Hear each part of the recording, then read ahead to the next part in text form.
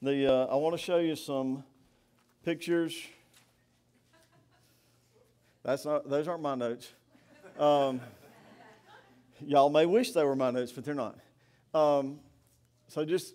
We started, we said we were going to have 2 ministry projects that we're connecting with that focus-wise. One of them is Rice Elementary School. The other is the food bank. And so I got to get my days right. On Tuesday, we carried some snacks over for the 4 and 5K. And I noticed, and we bought exactly what they asked for. We're not on the nutrition plan, okay? But it was neat to see their reaction because we had started and had some conversations with them. So we did this. And I don't think I got the pictures to them for the bagels. But then on Wednesday morning, we carried over 100 bagels to the staff with cream cheese and juice, just to be able to say to those teachers and that staff, thank you. And the idea is that as we go and continue to love, in a few weeks I'm going to be there for Water Day. It's during the daytime. So if some of you want to go and get wet, you have that ability, let me know. But it's June the 25th. And so I get to go on my bathing May 25th, not June 25th. Nobody wants to go to school. But, they're letting us in their school, wearing our T-shirts and just loving on people. And out of that, I truly believe we'll get to have gospel discussions. We'll get to talk about why we do that. So that was the part of the beginning of this week. Now, where did the cordless mic go? So we're talking about moms today. So this is the part where it becomes interactive and it's small enough I can wander around. So who's willing to tell me something in the mic that your mom taught you? Oh, I knew Tim would get me started. It's not a diatribe. Tell me something your mom taught you. You may not get it like that. Be ready with the mute. She told me that I could do anything that I set my mind to. Anybody else? Oh, look. See, this one's easy for most of us. Hold on, I'm coming. She taught me the golden rule. Golden rule. Tell us what the golden rule is. Do unto others as you would have them do unto you. Mm-hmm. My mother taught me that nobody ever promised us that life was going to be fair. Oh, amen. Amen.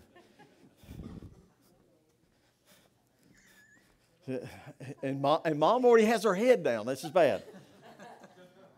How to play baseball. How to play baseball. Anybody else? Oh, hold on. I'm coming back there. I'm working. So I can't do this at River Street. You get your workout. Because I said so is a good answer to everything.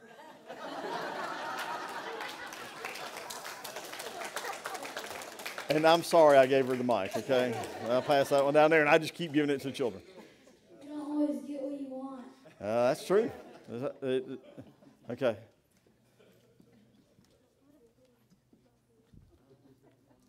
To always smile. To always smile. Some days I forget that. Anybody else? Okay, so, and most of us can think about things that our moms taught us. That life isn't always fair. That we can be, if we try, a lot of the things the world says we can't be. Okay? But now, let me ask you another question, and I'm not going to walk around with this one. But think about some of the things your mom taught you. Because we were doing it with, Mary Jo and I were doing it with her child before service. I was giving him some peppermint out of the dish in my office. And so mom was still teaching. Thank you. Yes, sir. No, sir. So how do the things your mom taught you impact how you live today? Are there lots of times you think, my mom taught me that? My dad taught me that? Do you ever? Because I say yes, sir, and no, sir, or yes, ma'am, and no, ma'am, to folks who are younger than me most of the time. My kids can still hear me going, yes, what? because that's what I heard. I still learn that. It impacts how I live and what comes out of me. You know, they were imparting knowledge to you. But if it only stayed up here, that's why yes, what matters to my children. Because they've heard it is yes, ma'am, yes, sir. All they have to hear is yes, what, and it unlocks this. So there's a transfer in them. Knowledge is amazing of how it impacts what we do. A child, when we talk about, especially coming from the Baptist denomination, you talk about inviting Christ into your heart. And they're like, how can Jesus fit in my little bitty heart? They don't understand. So you have to be careful with those words. When they thought the world was flat, the sailors would not leave sight of the shore. What they know impacted what they did. In this letter, as Paul is writing to the church at Colossae, remember he hasn't visited there. He starts talking to them about what it might look like and how their faith is played out. Now I'm going to go ahead, and there's one of these verses that kind of it hints at this. Paul, the other part of Paul's letter is the word Gnosticism, that people could have a special knowledge of Scripture, okay, only being imparted to some. Okay, he's fighting against that. And we believe that because the Holy Spirit lives in us and through us, that each of you can understand Scripture. Okay? I don't have to come and interpret Scripture for you. I think that's part of my job, but you can study this and understand it on your own. Okay? So listen as Paul writes, Colossians chapter 2, verses 1 through 7. He says, I want you to know how hard I am contending for you. And for those at Laodicea, remember we see Laodicea over in the 7 churches in Revelation. And for all who have not met me personally. My goal is that they may be encouraged in heart, united in love, so they may have the full riches of complete understanding, in order that they may know the mystery of God, namely Christ, in whom are hidden all the treasures of wisdom and knowledge. I tell you this so that no one may deceive you by fine-sounding arguments. Goes back to the Gnosticism right there. For though I am absent from you in body, I am present with you in spirit and delight to see how disciplined you are and how firm your faith in Christ is. Now 6 and 7 he says, so then, just as you received Christ Jesus as Lord, continue to live your lives in Him, rooted and built up in Him, strengthened in faith as you were taught, and overflowing with thankfulness. Now, the first part of that, he says, I want you to know how hard I am fighting for you. How hard I am working that you may know Christ. Well, I don't remember which week it was. One of those first 5 weeks, the week 2 through 6, we were talking about some core values, about growing people change. Okay? That part of our job is for you to grow and mature in Christ. All right? That's hard work. Paul says, I am striving hard that you may know Christ, that you may know Him completely. Well, I think and I know that at 8 years old, when I asked Jesus to be my Savior, or when we see kids go through confirmation and we have those questions about, do you believe? Are you committing yourself to the church and to God? Most importantly, God. Okay? I believe that I don't have to have all of my understanding of Christ. I understand that I need Him and I have to ask for that grace and that forgiveness, which is poured out. I have to realize I have faith. John Wesley said, my heart was strangely warmed. It was that moment where he understood he believed in Christ Jesus. It's not easy. It's something that we have to grow into, that we have to work at. Okay? It's part of that maturing process. I can think of some lessons along my teenage years that weren't easy. Kay's bobbing her head. She's like, I wouldn't have married him if I had known him when he was a teenager. Because she's heard all the stories. The other thing is, I can think about some of the lessons I've learned along as an adult. They taught me some things. They weren't always easy. Paul says, I want you to know how hard I'm working for you and for that community that you live in. My goal is that you may be encouraged. And he says that you might be united in love. That you might be woven together like a piece of fabric or a rope that has more than a single piece of twine, of cotton string, if I pulled on it, comes across. I always looked at those cables that held me up when I drove a floating forklift at Edgecombe. Or they picked up the big steel when I worked there. The single little bitty piece looked pretty fragile. And that cable that was woven together, just twisted together, would pick up 40,000 pounds and carry it all around and never fail. Matter of fact, you could even look at it. We were supposed to start changing them when we saw the cracks. But even when the outside layers were cracked some, it would still hold, still woven together. That's a challenge because some of us, we don't want anybody doing anything for us. Hello, Western culture. We don't. We struggle with it. Your pastor, I'll tell you, it's one of those spots I struggle. They already know it, Renee. I want you to know, knowing Christ takes hard work. But then you start looking. Give me the second point. Make sure that I can. Okay. Thank you. Nope, that's the title.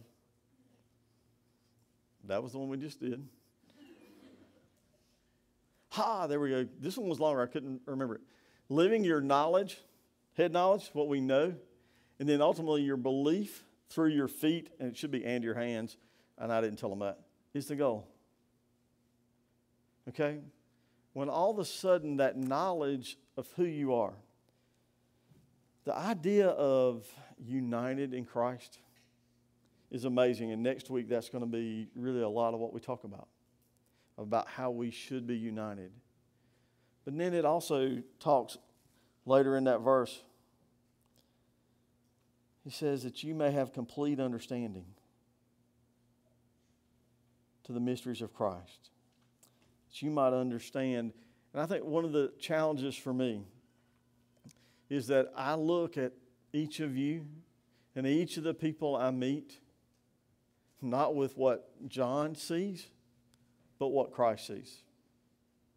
Because what Christ sees is His creation.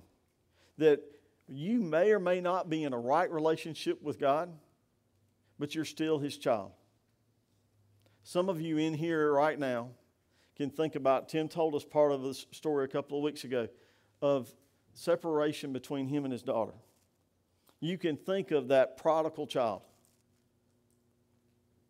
Can't you? I don't have that with my children. I hope I never do. But I can think of it with family members. And you know what? They're still part of my family. Christ looks at everybody I encounter as a child of God. And all of a sudden I have to change because I know that. Most of you would say that. He tells us to love God and to love others. How many of you knew that? Oh, y'all are lying. There's not enough hands up in the room. You do. You know it. But the question is, how do I live it? How does it actually live out? Because it becomes hard sometimes. Because I'm like, I want to see them get theirs. 2 verses prior to what I read you at 28 and 29. He said, and nobody has this one on the screen behind me, Christ is the one we proclaim. One gospel, one good news. Admonishing and teaching everyone with all wisdom, so they may present everyone fully mature in Christ. Growing people change. To this end, I strenuously contend with all the energy Christ so powerfully works in me. What would it look like if you took all the knowledge you have about Christ and started to live it out? How many of you wore your seatbelts this morning riding here? I grew up in a time where I didn't have to have a seatbelt. I don't like seatbelts. I don't. And when we lived in South Georgia, I didn't wear them a lot as a 30-something-year-old. And my kids would remind me, put your seatbelt on. Hannah won't leave the driveway. Put your seatbelt on. Good job, okay? But you know why I wear my seatbelt? Nope. Nope. Because I've known too many people that didn't have them on, and they aren't here today. Because the terminology that seatbelts save lives, I know. And it changes what I do. If you knew it was going to rain today, how many of you would have brought one of these? I don't particularly use umbrellas a lot. They're not something I like. I know I won't melt, okay? Some of y'all are going, yep. This umbrella will not open and close itself. I can hold this thing up here all day. It's like, open! It's not going to happen. But I know how to keep the rain off my head, don't I?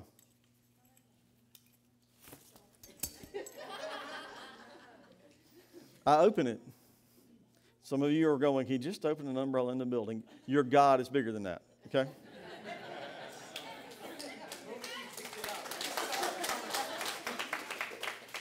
All right?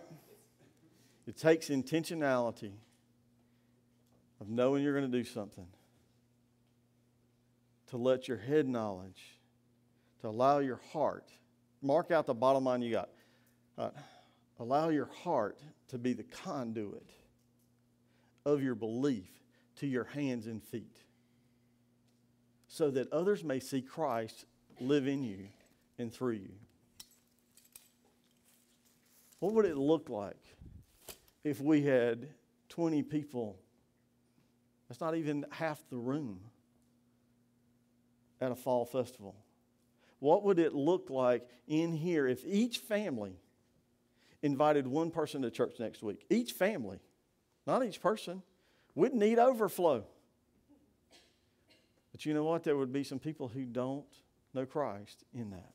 What would it look like when we started trying to intentionally go across the street to know the neighbor that we've never met? Jesus said to love him and to love others.